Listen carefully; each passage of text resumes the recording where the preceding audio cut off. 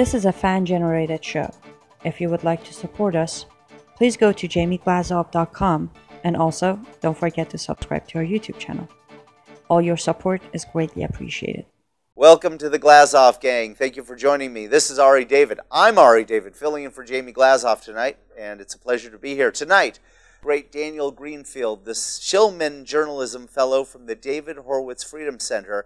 And Daniel, it's been a really eventful, whole summer with the situations in the Middle East.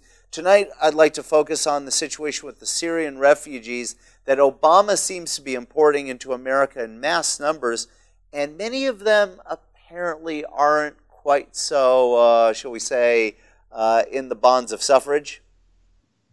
Well, for one thing, a lot of the Syrian refugees are neither Syrian nor refugees. People are just buying Syrian passports because at the end of the day, how are you going to check Syria in the middle of a bloody civil war? Hundreds of thousands of people are dead. You can't just call the Syrian over the phone and ask, is this guy legitimately living over on 424 destroyed City Lane? So you've got a whole bunch of people who are pretending to be Syrian refugees. It's a major problem in France. It's a major problem in Europe. It's a major problem here, but the Obama administration is really eager to find new undocumented Democratic voters anywhere it can.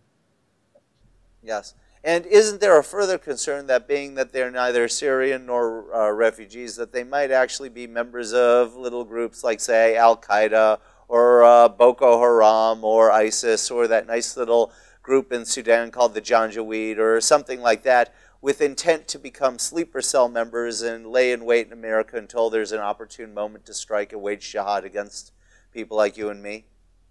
We know what's happening. Law enforcement sources have said it. ISIS's people have said that they're doing this. So we know what's going on, but the administration doesn't care. And a whole lot of people are just invested in the business of bringing in refugees, because refugees is a business. You've got religious nonprofits who are profiting from refugees because they get paid hundreds of dollars by the government to supposedly absorb these people, dump them into various preferred communities. And these organizations are Christian, they're Jewish, but at the end of the day, they're making money off these refugees. And local residents are being hurt by this, and American national security is being undermined by it. Yes.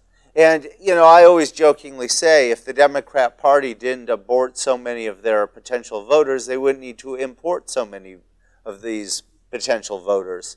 It's sort of an irony that you'd think that the Democrat Party would pick from one pool or another, or keep most of their unborn voters alive, and then they could really have a powerful, sizable majority in the Electoral College. Well, they're reaching out and finding the oppressed peoples of the world so they can bring them here and then tell them to abort their babies. Yes. It's a bit of a Ponzi scheme. Yeah, and it's also telling that the Democrats never decide to import people from prosperous parts of the world, like, say, Hong Kong, Singapore, or South Korea, preferring instead to import them from places that are particularly rife with a high percentage of American-hating people.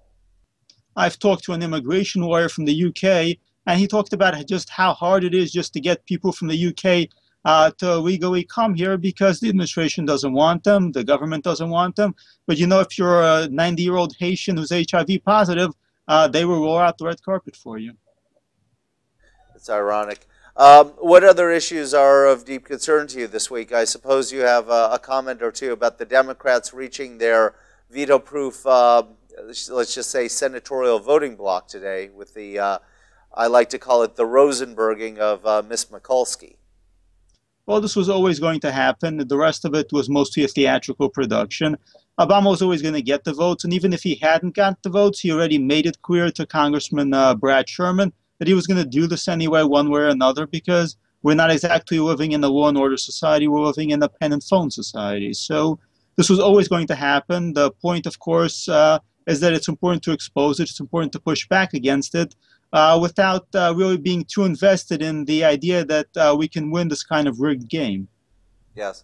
Do you think Senator Schumer from your neck of the woods will survive politically unscathed with the... Because I always assume that the entire reason that he came, say, out of the closet against the deal when he did is because he realized that there would be political cover for him in his districts and his state with the heavy Jewish populations in New York City, and knowing that his vote wasn't necessary to support the deal in the first place? Internally, this was a battle within the Democratic Party. So you had different parts of the Democratic Party. The left going after some of the more conservative parts of the party. But at the end of the day, both sides knew that this was going to be settled, and they knew how this was going to be settled. So it was, again, theater was an internal power play.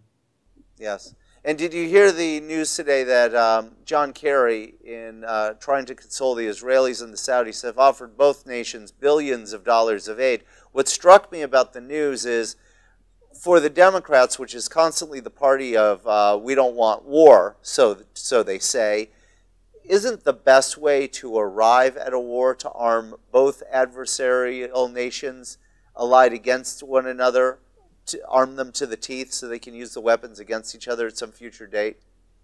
I wouldn't necessarily trust Kerry's promises of a military aid or Obama's promises of military aid. You might want to ask the Ukrainians, whom Obama told not to resist and not to fight back against the Russians.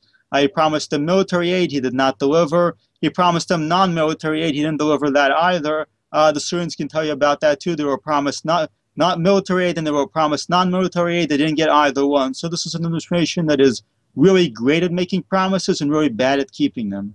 Do you think Israel would have been in a better position had they elected Bogi instead of Netanyahu, considering that Bogi seems to have become a hawk on the Iran issue, and because, let's just hypothetically say, if he was the prime minister and Israel's government was controlled by the power-hungry leftists, that they would be more likely to attack Iran, being that it would have fit their political interests to do so, versus Netanyahu, who has it's to possible that might be the case. Israel's situation is confusing in part because there's a heavy element of the left in the military and law enforcement, which is less interested in foreign policy and more interested in just breaking Netanyahu any way they can. So it's possible that they might sign off on it, but he's not a very credible figure. If Barack were in office, for example, he would have some credibility in doing something about that. But the kind of people that the Labour Party is putting up now are just a complete joke. And he's a particularly corrupt character with some very dubious ties to leftists in Europe and the United States. So it's unknown who he would really be working for anyway.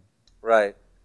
And what do you think that the mood of the Israeli military is? Is it kind of like America in the 1960s with the Vietnam War, where a lot of the troops simply just don't want to be at war anymore after all they've been through with these endless wars that never seem to have a clear-cut agenda at victory because Obama keeps putting the reins on Israel? Israel is somewhat conflicted, but the thing about Israelis is that they tend to focus on things at the moment. They don't really they don't really tend to think all that long-term a lot of the time. There are people who do think long-term. Netanyahu is that way, but he's American educated. He really grew up here to a large extent, so he's not necessarily typical. A lot of the ordinary Israelis, especially in the military, really tend to focus on things at the moment, and they don't necessarily take a longer view. So right now they're thinking about things like the conflict across the border, particularly they're thinking about Iran and ISIS being next door in Syria. They're not necessarily thinking about the nuclear bomb because that's a big picture thing and it's really going to be resolved at the top. Very interesting. Well, Daniel Greenfield from the Sultan Kanish blog, the Shillman Journalism Fellow at the David Horowitz Freedom Center, thank you so much for joining me this evening. It's always a pleasure to have you, and I look forward to speaking to you soon. Likewise, thank you for having me on. And to our audience, thank you for joining us. Make sure you support the Glazov Gang. This show exists with your support. Go to www.jamieglazov.com and please make a contribution to our crowdfunding fundraising effort. And make sure you go to YouTube and subscribe to our YouTube channel, which is called the Glazov Gang.